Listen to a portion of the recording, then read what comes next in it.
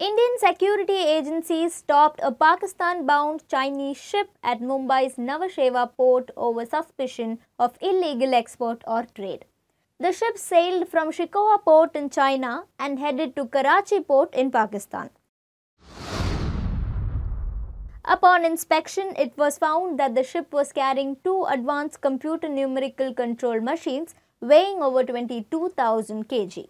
The machine is said to be useful in manufacturing critical parts for Pakistan's missile development and nuclear program. CNC machines are used for manufacturing precision components with high accuracy and quality.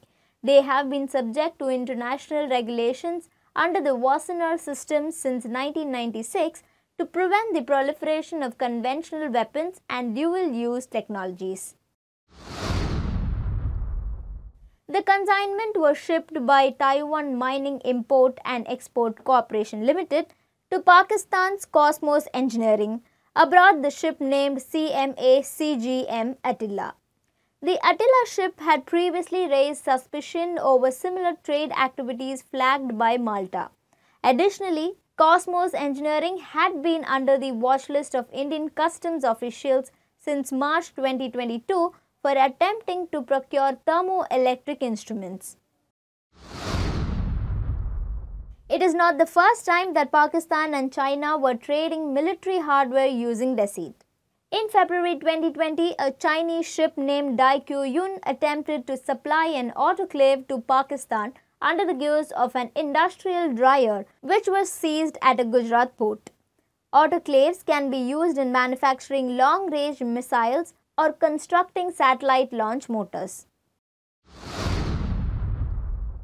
There is also a possibility that the consignment could be used in Pakistan's nuclear power plants.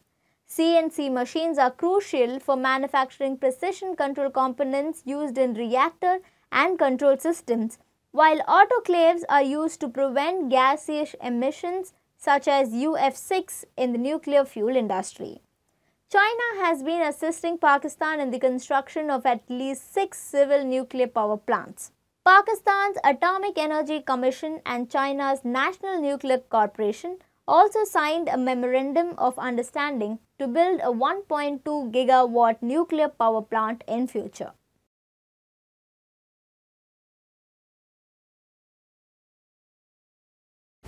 Subscribe to the Federal's YouTube page for more news and updates.